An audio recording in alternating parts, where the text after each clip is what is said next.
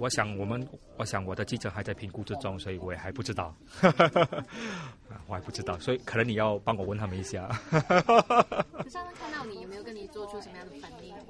我想我可以说是相当温馨的啦。当我在那边的话，我觉得说我可能他们有人就是跟我说，他们觉得我相当随和了，随和，这样我很亲切。所以我对他们的热情，我真的是很感动，对。家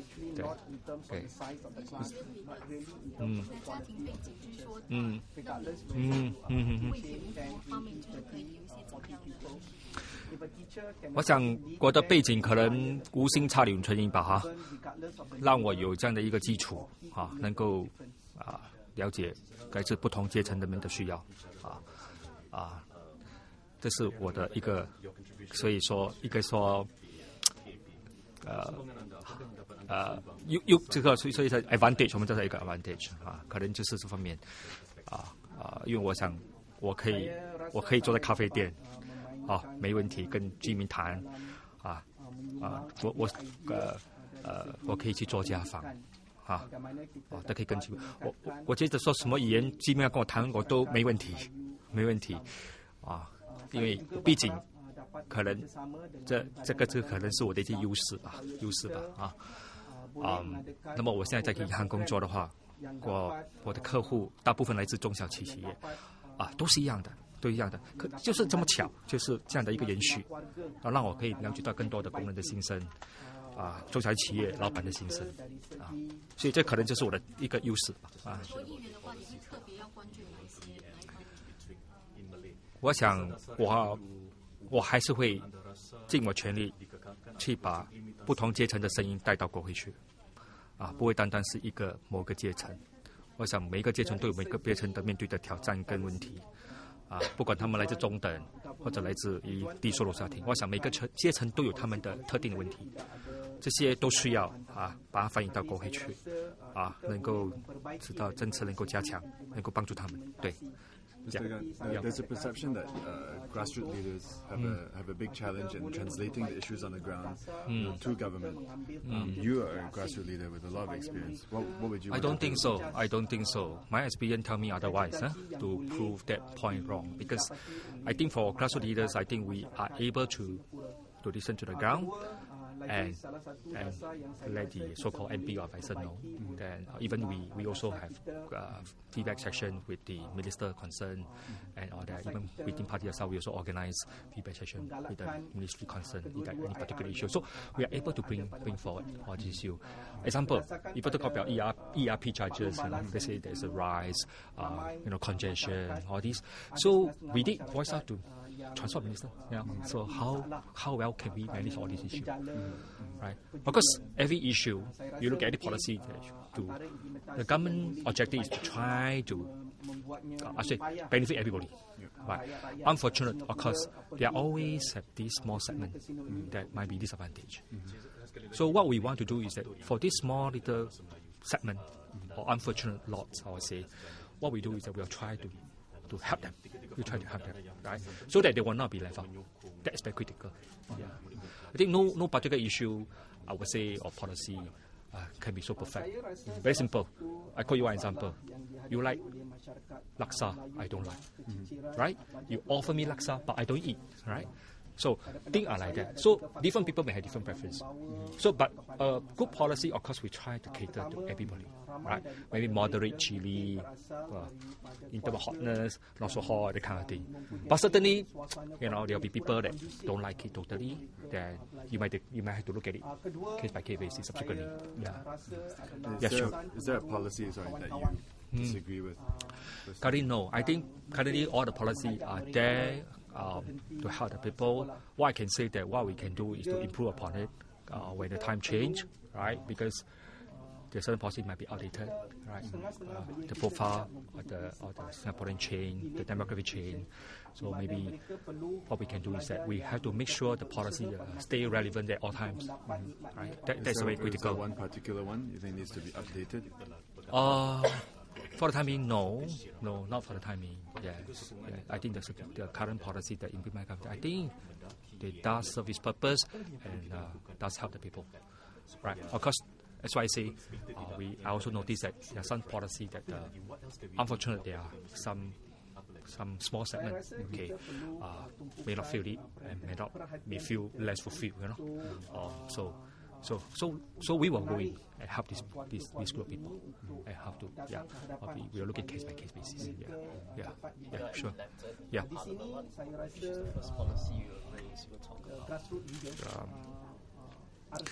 I think this look at it. There's so many policy actually. I think one of the policies is the word supplement income. I hope government can increase the quantum. Hope more the welfare supplement income. So this one I think I will raise for the workers. Right? Hopefully the government maybe can increase some more. Right? After all, government is going to increase levy, right? Levy on the foreign worker.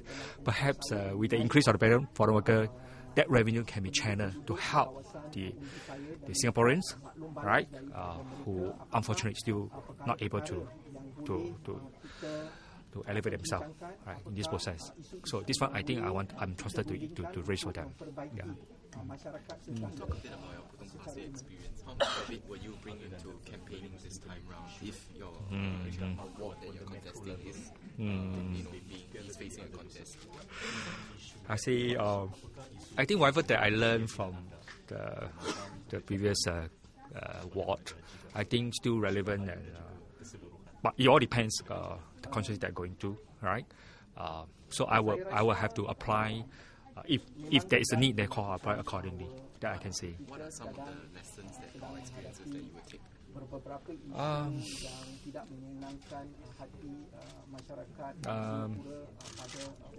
Perhaps let me share. I think always important to find out from the people what they want. That's critical. I think that's what I want to say. I think it's always relevant. All right. So that's why I come in with my listening ear, try to hear from them, because that's critical. That will help you, right, in any particular estate you go to. Yeah. You were with the branch in 06, the Putong Pasir branch in 06G. Yeah. So can you tell us why from your perspective at the branch, why do you think the PAP lost in 06? I think there are so many factors lah. I think there are. I don't think that you can pinpoint any particular factor that contribute to the loss of the. What I can say is that I think during that time when I was with the PAP team, of course, we did try our very, very best, So, but we give the respect to the residents there, the voters there. Subsequently, they still decide to let the incumbent continue for another 5 years. Then, okay. So that is a. Yeah. Any more? 人生最大遗憾啦，还没有把马来话讲好嘞，搞好了。我还一点点，还在学。我希望能够把我马来话搞好，这样我可以跟马来居民们交流。对，谢謝。9088。Oh, they're very supportive. They appreciated my wife's support, my parents' support, my sibling support, my friends, colleagues. They really wish me all the best. Right? Yeah. What about for SMEs? I mean, you work very closely with them in your job. What can you do to promote that sector if you were to be elected?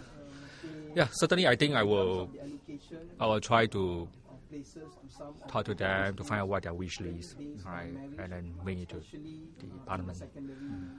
And certainly that SME is important sectors, right? For any country that you go, actually SME is a very important sector. So it helps, right? So their aspiration, right, and their challenges, I think we wanted to. I will definitely wanted to bring over to the Parliament, and I hope that we can help them, right, to improve, and hopefully that they can raise to the next level, right, in the business community, also can bring them to international. I think you can see some successful cases that some of our local SME actually have gone into international arena, right. I think that they have managed to elevate themselves, right, into. So we hope.